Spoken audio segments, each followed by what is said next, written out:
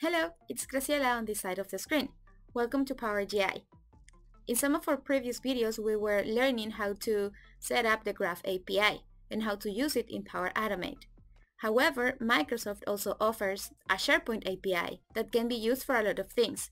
In today's video we'll be learning how to set up this SharePoint API in Azure using app registrations and how to use this API from Power Automate using the HTTP action card. It's important to mention that Power Automate has an out-of-the-box action to send HTTP requests to SharePoint without any need of doing setups on Azure or any other place. So depending on your needs, you may want to take a look at it first. Okay, let's get started. Everything that will be shown in this video will be based on this documentation page provided by Microsoft. However, we are going to change the order a little bit. We're going to get started by browsing to the Azure portal. Once there, we need to open Azure Active Directory. I have it here in my home, so I can just click it. In case you don't see it, just type Active Directory in the search bar and you will see it. We need to go to App Registrations and we're gonna click on New Registration. We need to assign a name to it and we need to decide which type of accounts will have access to the application that we are registering. In this case, I'm gonna select just accounts under my tenant. And the redirect URL, you can leave it blank and then just click on register. If we go back to Microsoft documentation page, we see here that we need to create a self-signed certificate. This is because authentication for this API works a little different compared to the Graph API. In the Graph API, you would normally go to Certificates and Secret and click on New Client Secret, and that will automatically give you a secret value that you can use to authenticate your access. If you try to do this using the SharePoint API, you're gonna get an error that the app-only token are not supported. So we need to do the certificate part. It's actually pretty simple to get this done, and Microsoft documentation already gives you the script that you can use. So as you can see, this is a PowerShell script. I'm just gonna search PowerShell here. And really important, you need to run this as an administrator. Okay, so let's just copy the script provided by Microsoft and we're gonna paste it in PowerShell. Once we hit enter, it's gonna ask you a couple of things. In this case, as you can see, the common name needs to be your company name. In this case, I'm gonna write PowerGI.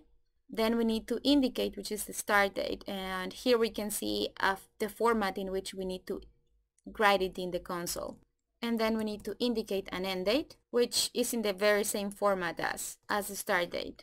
Then it will ask us to write a password. Make sure that you remember this password because this will be used for future steps. In my case, the password that I've used is dev2021. So it has generated some files for us, and here we can see the names that it generated. So let's just open the file explorer and let's go to this directory and search for our files. Here they are. Once we have our certificate ready, we can go back to Azure.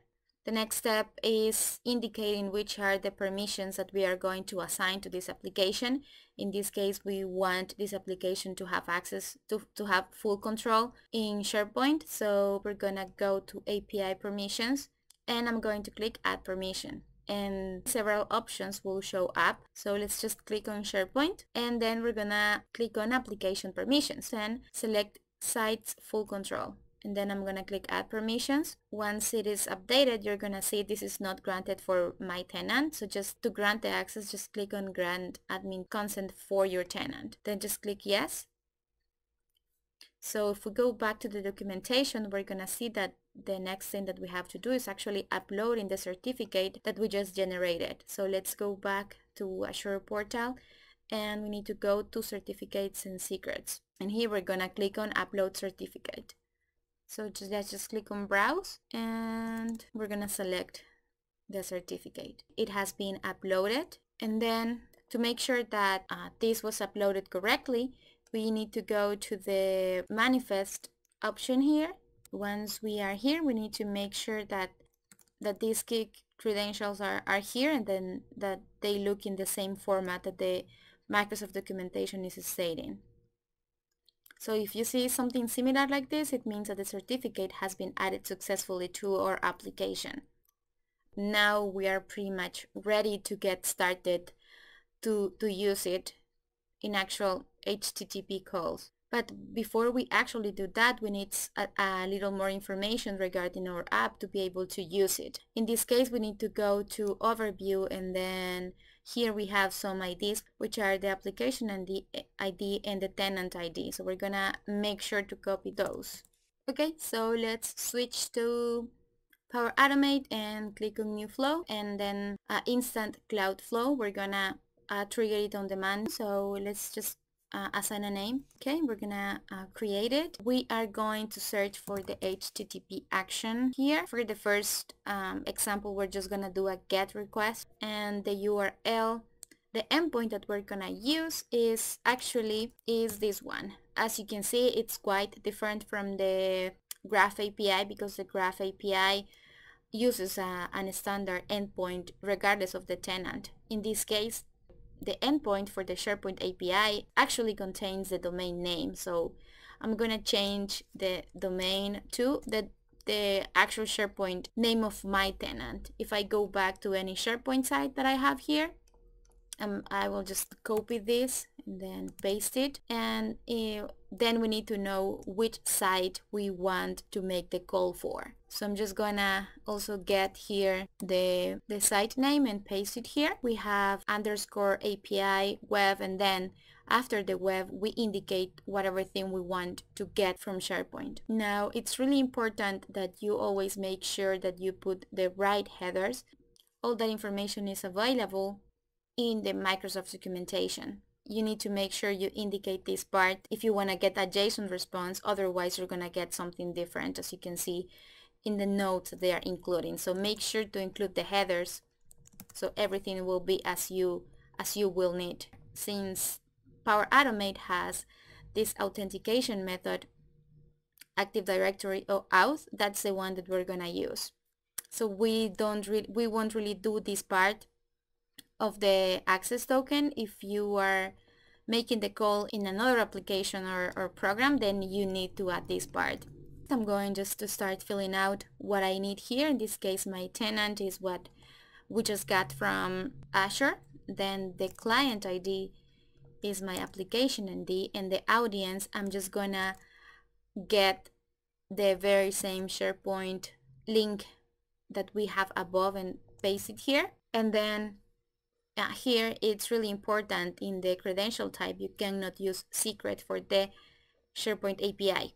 The credential type will be certificate, and then it's gonna prompt us to write the pfx value and the password. The password is the same one that we just indicated in PowerShell when we were setting up the certificate. So I'm just gonna copy and paste it back to Power Automate. Then to get the pfx, you can use some PowerShell scripts to get that information, and we're gonna leave this code in the description of the video so you can use it. Here you will just need to replace the name of your pfx file. I named my certificate PowerGI. I'm just gonna copy this and go to PowerShell and then paste it and then execute. It's gonna give me back a really long string, and that's what I need to use in Power Automate to be able to authenticate correctly. So it's a pretty long string, but that's what we need to use. Of course, this is not the most secure way of putting this authentication information out there, so you may consider to use the Azure Key Vault, where I'm just gonna save this. We'll be able to see it working now. Okay, and now it seems that the flow ran successfully, and once we have all this setup done, you can do a lot much more than just getting the list of a SharePoint site, and you can take a look at the Microsoft documentation that is out there. There are pretty cool features of this API. So that's it for now. Thank you so much for watching, and we hope to see you soon. Bye bye.